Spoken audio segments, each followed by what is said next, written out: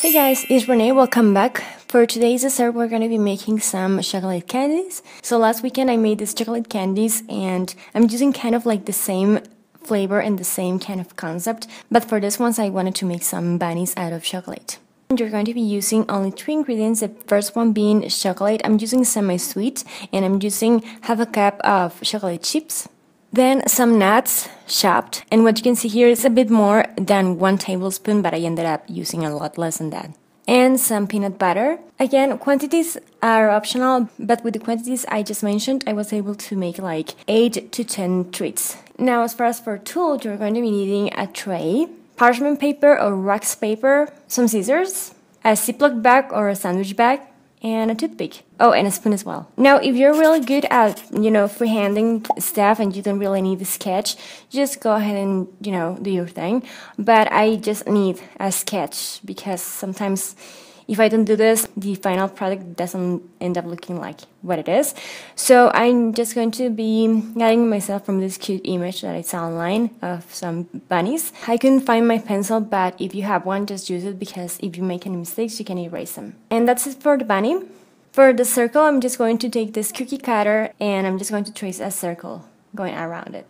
Then I'm just going to cut those pieces of paper. And that's it for my sketches. Now, I would highly suggest you to have everything ready before you start, melting or tempering your chocolate because it's easier that way. I'm gonna start by just placing my tray with my sketches and my wax paper. Now, it depends on the chocolate you're using and the method you want to go for. If you want to just melt your chocolate or if you want to temper it, I tempered it. Or you can always use like candy melts and stuff like that. But that's optional because I really like the flavor of this chocolate. Now with my spoon, I'm just going to go and just add some chocolate on the top of my circle. And that is what I did in my previous video that I mentioned before.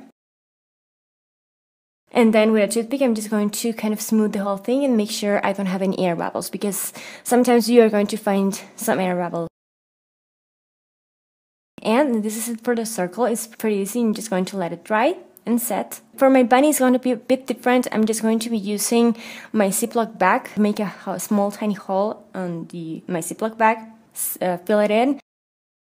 And I'm just going to go on top of my wax paper and just follow the sketch that I made, following the lines. First, kind of the outline. The outline is like the line that you can see that right there. Just go ahead and fill the whole thing. Doesn't have to be perfect, but just as long as it kind of looks like a bunny, which I think mine does. Maybe I'm just like totally wrong. Maybe it doesn't look like a bunny at all. And then I'm just going to be using my toothpick to kind of help me, distribute all my chocolate and just kind of like smooth the whole thing. So you just have to keep on doing that until you pretty much run out of chocolate. That's what I did. And I was able to have like from 8 to 10 chocolate. I have no idea because they were gone before I was able to count the whole thing. But just so you have an idea of how many you can get with these quantities. If you make your chocolate or your candies a bit smaller in size, you're going to be able to have more candies. And if you make them bigger, you're going to have less candies. And then I'm just going to let it dry and set, as I did with my round candy. And this is another take of the whole thing. As you can see, I'm kind of lifting my right hand and just letting my chocolate fall into the line. It's easier this way, rather than, dragging the Ziploc bag. But, just use whatever technique you feel comfortable with. I find that this one gets me more precision and it's easier for me to handle the whole thing, like the Ziploc bag and my figurine. And then again, letting the whole thing dry and set. Small tip that I have for you, when you're working with your Ziploc bag, just close your Ziploc bag because this can happen.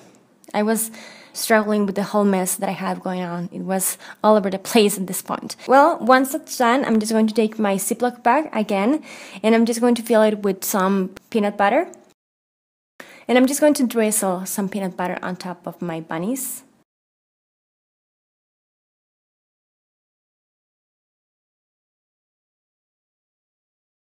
And once that's done, I'm just going to add some nuts on the top. And you can pretty much do whatever you want on those circle ones. I wrote messages like Happy Easter on those things. And then just, sprinkled some nuts on the top. I was going to draw a bunny, but it was a fail, kind of a fail, because it ended up not looking like a bunny at all. It was looking more like a bat to me. Maybe you want to make them like oval shaped instead of circles, and then you have like the whole kit. And then this is how you peel the whole thing out from the wax paper.